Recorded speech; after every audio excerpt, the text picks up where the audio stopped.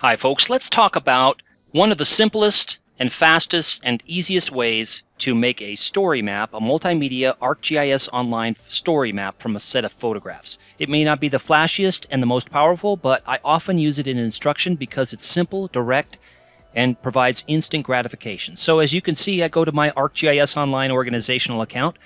I click the 3x3 buttons there, and I get a story map. And once I'm in my story map, I've got to find my photographs. So I'm going to go to where I've parked some photographs. You can use a variety of different places.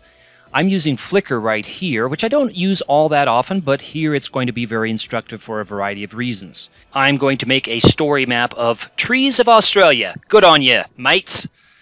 Some beautiful trees that I've photographed during one of my work trips to promote GIS there. I've stored them in Flickr, and I can download them to my local device.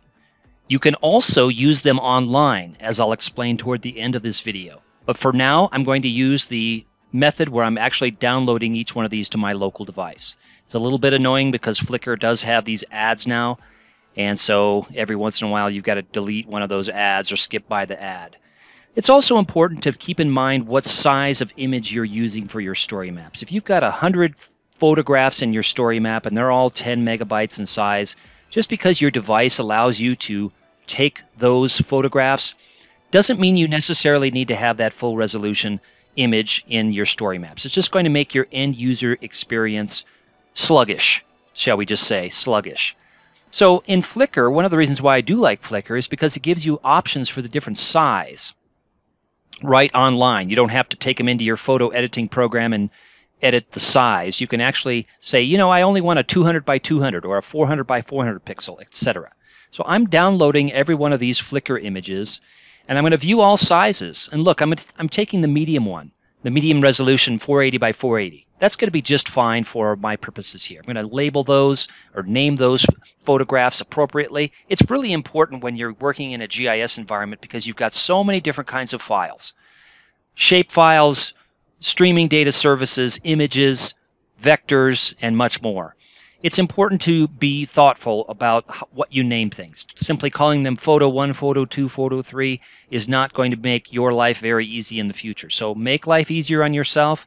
GIS is already fairly complicated, so you need to simplify where possible. And in this case, I'm going to name my photos appropriately. Look at these photographs. They're wonderful. The diversity of trees in Australia is fabulous. Geography is one of the main reasons why I love using these tools. And look at that Banksia tree in Sydney. It looks like those big fuzzy microphones in recording studios is what reminds me of. So I've got my local device here, and I'm storing these photographs in a folder on my local device and naming them appropriately.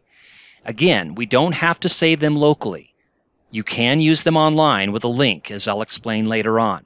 But I'm doing this in two phases so we can pick apart the methodology locally and then with the online URLs.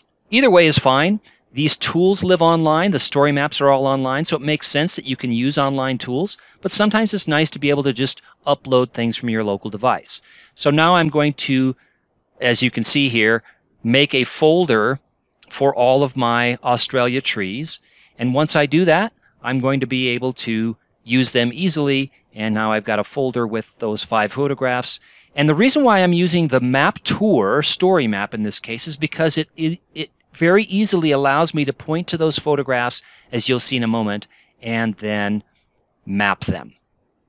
So now I'm going to give my folder a name, a suitable name, and check and copy, cut these photographs to my folder, and now I've got all those photographs right there. Great.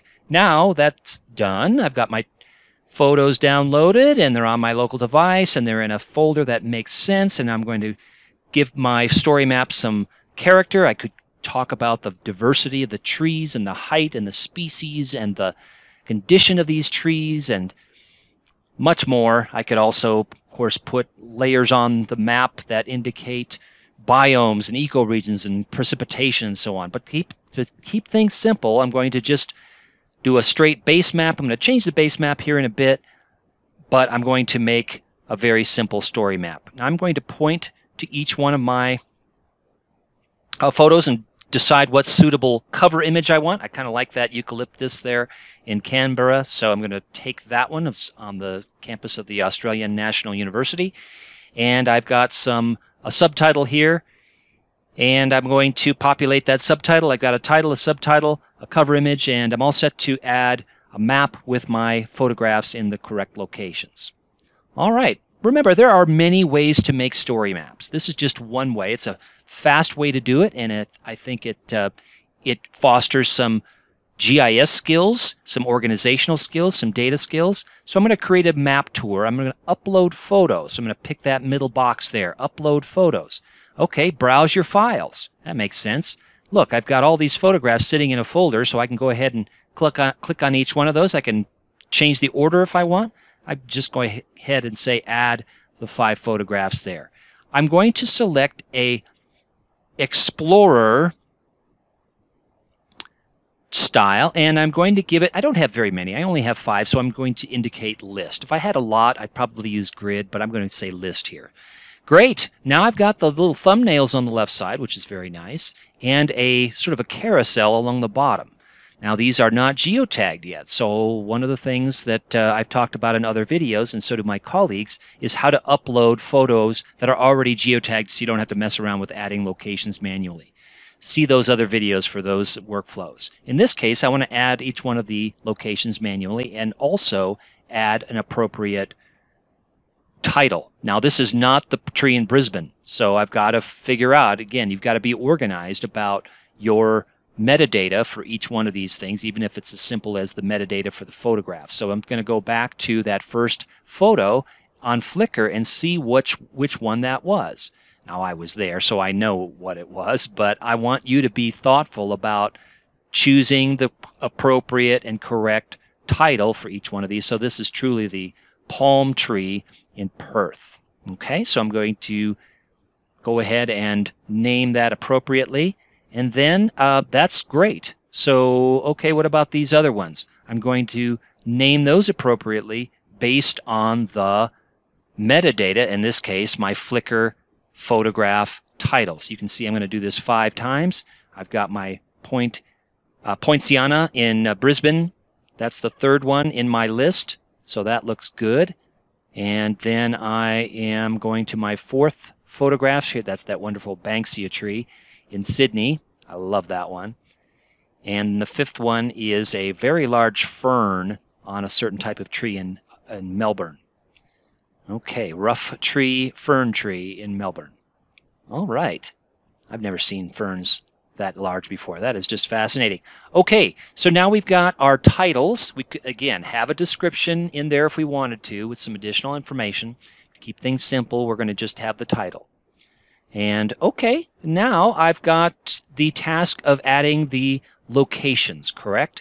We've got our story map shell. It's a map tour. We've got the basics done, our title, our cover image, and now we're going to go ahead and add the locations. I know these are all in Australia, so I don't want a global map here, right? I want to be able to zoom in. I can put some alternative text in here if I wanted to. I can change the base map here, which I think I will, and also the location of the default viewer experience. So I'm going to go ahead and change the base map. I could use a topographic map, a satellite image map. I think I'm going to pick modern antique just for fun, and it does show a little bit of the terrain, so I'm going to go ahead and pick that. So modern antique, and then I'm going to go ahead and zoom into my study area, which, as you know, is in Australia. So wonderful. I'm going to center that there and zoom and pan so I get the scale just like I want it. And now I'm going to go ahead and add the locations. That's my next task.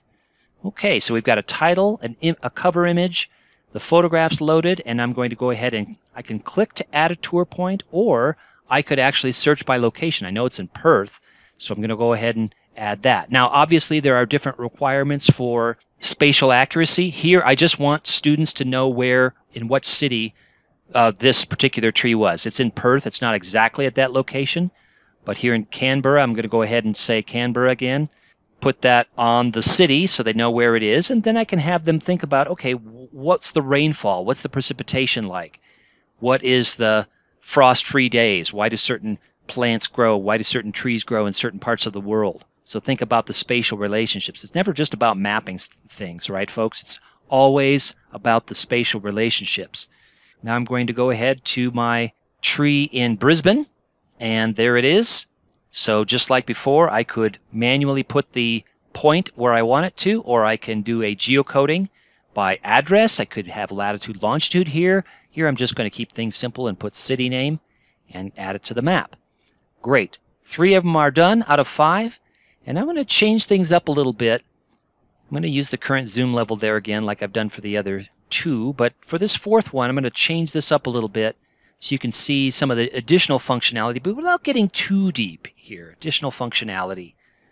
Let's go ahead and do the following. Okay, number 3 is in Brisbane. Number 4 is right there. But I don't really want to put it on the default location for Sydney. I actually know where I took all these photographs because I was there when it happened. So I'm going to go ahead to ArcGIS Online and actually in a separate tab and go to the place and get the latitude longitude of exactly where I took that photograph.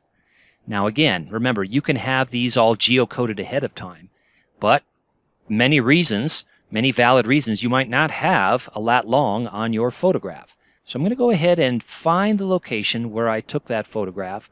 And then I'm going to use ArcGIS Online to determine, with the location tools over here in the lower right, I can figure out where that is in terms of latitude and longitude. Notice that there's a couple of tools in the lower right there, and one of them is it gives you the location. So if I pan over to the map, one of the location formats is latitude, longitude, decimal degrees.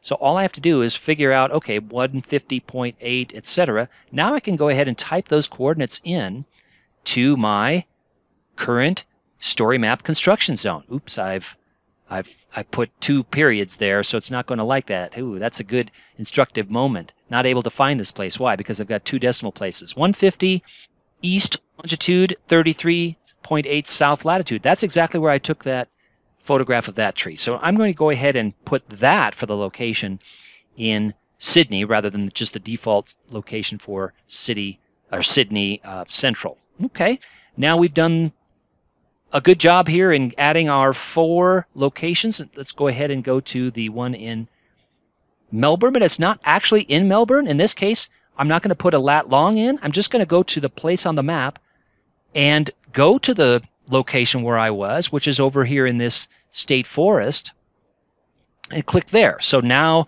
I've shown you several different ways to get those points on a map. All right, that's looking good. I've got all 5 locations now for my trees in Australia. Nice. Just going to go ahead and test that. It's always a good idea to test that. Your maps, I can change the order as you can see if I want to, but that's looking good, and I can go ahead and save this, share this. Notice in Story Map Zone, oftentimes you have an auto-save, and that's true with a lot of ArcGIS tools. Not all of them, so if it's not auto-saving, make sure you save often, just in case something happens to your web connection and so on. I'm going to share this with my ArcGIS Online organization, and then I'm going to go ahead and publish it and then test it. Hey, we've done a great job here. Trees of Australia. Oh, it's a beautiful thing. Palm tree in Perth. There it is. The eucalyptus in Canberra. Poinciana, Regina, oh my gosh, beautiful, in Sydney, or I'm sorry, in Brisbane, Banksia tree in Sydney, and then we've got the rough fern, the fern tree in Melbourne. Nice. Okay, I'm liking that a whole lot. I can make some additional adjustments here if I want to, but that is a map tour, quick way of mapping points in your story map where you know the locations. Now, I promised you that later on in this video, and now we've come to this point, where if I didn't want to download all those photographs from my, in this case, Flickr library, I can actually use the online method. So how do I do that? Remember, I have these up in Flickr. If I go to one of these photographs and say replace image and go to link, ooh, what link could I put there? It's my link to my actual photograph online. Now, when you're using online photo links, make sure you're pointing to the exact image itself, not something embedded or in a web page or something. So in this case, again, this is why I like Flickr. If I go to this view all sizes, I get the actual URL. If I go to Medium 640 by, if I right click there and say copy image address, I always like to test it. So go to another tab in your web browser and just test and make sure you can pull up that image with that URL. So if it works, great. Look, .jpeg in this case, and now that particular location is pointing to the online version. There's pros and cons. So the point is, folks, a couple different methods to map your photographs in this map tour methodology. Thanks for being with me.